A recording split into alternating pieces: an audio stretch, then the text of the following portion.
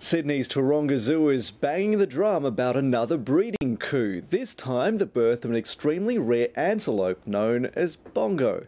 Bongos are critically endangered, with only 75 left in their natural habitats in Kenya.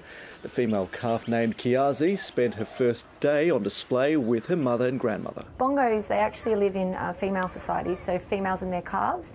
The male is a solitary animal and he only really comes in contact with the females for breeding. The animal's father is enjoying his own company in a rear holding yard. The male and female bongos will appear in the enclosure on a timeshare basis.